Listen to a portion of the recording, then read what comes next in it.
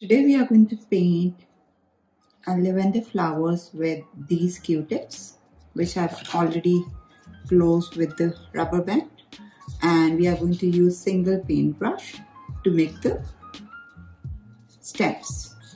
And these are the colors which we are using to make flowers: dark purple, light violet, white for some highlights, green, light green and dark green for light and darker shade in the steps. First, we are going to make some stems. You can take any picture, you can keep any picture right in front of you and you can just draw that picture. It's not for me to say you. Mixing some dark color in the stem. It's not for me to say you love.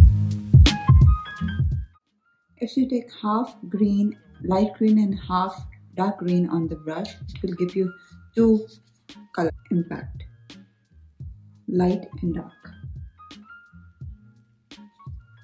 Try to use two different color on the tip.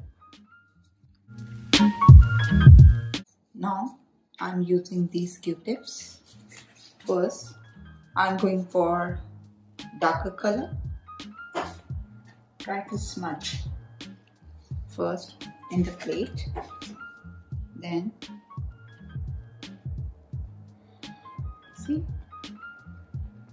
you don't need to put any detail, just these Q-tips will give you the impression.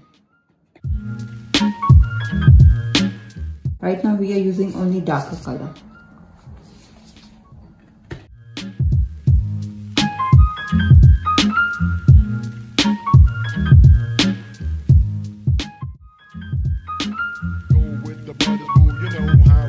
It's not for me to say you love.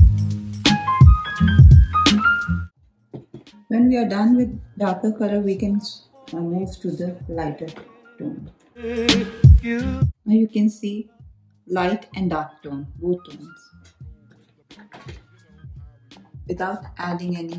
If you have white color, you can add white and purple, dark purple to make it lighter.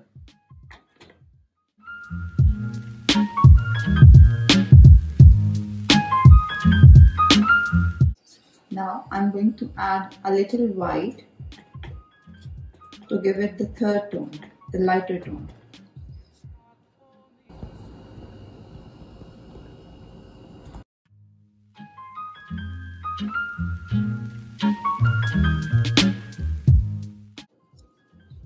I feel I need to add some highlights in the leaves, so that's why I'm going to add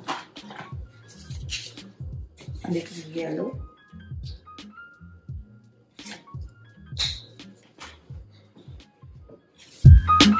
Go with the brothers, boo, you know how we do.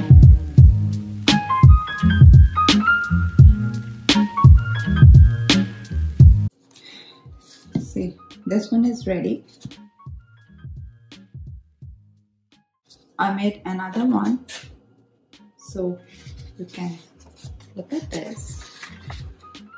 You can use this method to paint different flowers, different cards for your friend, for your family, because it's a spring season, so everyone wants to see pretty flowers outside, inside the house.